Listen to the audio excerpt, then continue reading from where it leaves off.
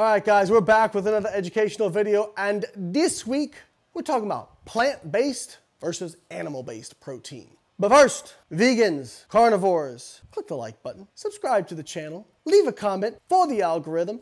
I don't care if it's a nasty comment. If you're commenting, you're helping. And for that, I thank you. This comes up because a new study came out of a really good lab that looks at muscle protein synthesis by Van Loon. This guy has been around for many decades and has done some of the best work on muscle protein synthesis there is. In this new study, they took a milk protein, so an animal-based protein, which is a high-quality protein, as my research showed, as well as the research of Dr. Stuart Phillips, and they compared it to a plant-based blend. Now, what's different about this study is many studies that were comparing milk-based proteins or whey to plant proteins was comparing them to individual plant proteins, like pea protein, rice protein, wheat protein. My research showed that milk-based proteins were quite a bit superior to wheat protein when it came to promoting muscle protein synthesis. In this new study, they used a blend of corn, pea, and wheat. And they did that in order to even out some of these limiting amino acids in these various proteins. Like, for example, wheat is limiting in lysine. It's also, you could argue, pretty low in leucine, whereas things like corn or pea aren't limiting in some of those amino acids, but they have limitations in other amino acids, but they were accommodated for by this blend. They fed these proteins and they looked at muscle protein synthesis. So a pretty basic study, but relatively elegant in design. And what they found was, although the animal-based milk protein induced a greater increase in the plasma amino acids, the levels of protein synthesis were very similar between the two groups. What this suggests is kind of what we showed in some of our research, which is where if you get to a certain level of amino acids in the blood that's able to induce the muscle protein synthesis response, just linearly increasing them even further does not appear to induce that response further. I think this is a really cool study and kind of fits with what I've said over time, which is if you can get a similar breakdown, like the branched chain amino acids, specifically leucine, between these dietary proteins, there's no reason a plant-based protein couldn't have similar effects on muscle protein synthesis. But this is the first study that's really shown that I've seen, other than a study on potato protein isolate, which is actually a pretty good protein, just difficult to find. These three plant-based proteins are actually pretty easy to find, and corn in particular has a very, very high leucine content. In fact, it's actually higher than whey.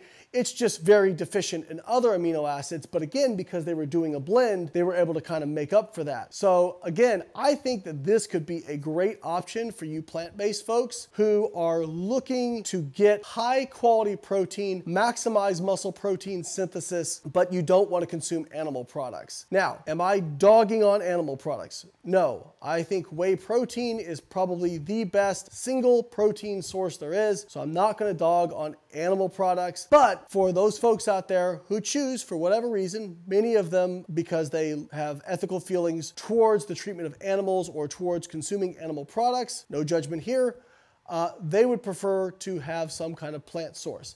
Now, again, the problem with these isolated plant sources is many of them are very, very low in specific essential amino acids. And so by creating these blends, which I think is going to be the future of plant-based protein, they're able to kind of offset some of those deficiencies. And at least based on this one study, we don't see differences. What's the limitation to this? Something like a milk protein, which is 80% casein, 20% whey, is still going to be lower in leucine and essential amino acids than a whey protein. So I would love to see them repeat this experiment with a whey protein versus this blend and see if they still get similar effects. But again, this may be a great option for some of you plant-based folks. All right, guys, if you like the video, please like the video, subscribe to the channel. If you are struggling with your nutrition, check out our app, Carbon Diet Coach. Not only do we cater to all dietary preferences, we even have plant-based options, we have low-carb options, we have balanced options. There's a whole host. We don't pigeonhole you into any one diet tribe or dietary style or anything like that. We let you choose